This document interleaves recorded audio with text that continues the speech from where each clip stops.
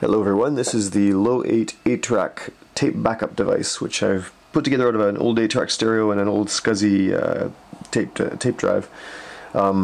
It is currently working. I've got this old piece of junk Charlie Pride tape that I've been using for testing, which I'll pop in. Hooked up through a USB cord to this here computer. So I've got a command line tool here that allows me to switch tracks and do various things with the device. So I can switch to track 1, for example.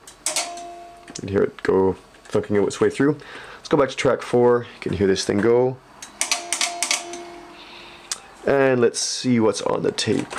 So I'll just give it a read command. And this thing is slower than you might imagine. You can see it's less than typing speed, but it's working. It's using DTMF codes, so touch tone dialing codes. And there's a couple of glitches there, it looks like.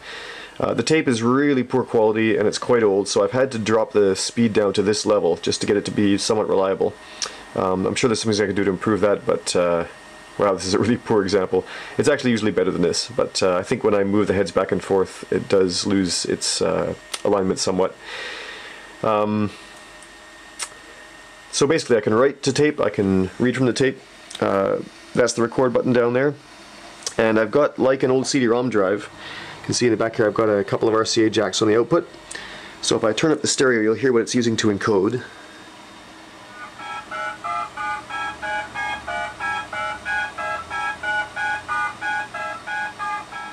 So that's left and right stereo tracks, each with a different DTMF code. Doing less than 4 bits apiece because I've had to do some software hacks to increase the reliability with, as you can see, limited results. Anyway, that's 8-track for you. It's a frankly poorly designed piece of garbage, and I kind of like it somehow. Thanks for watching, and check out cassettepunk.com for more of the same.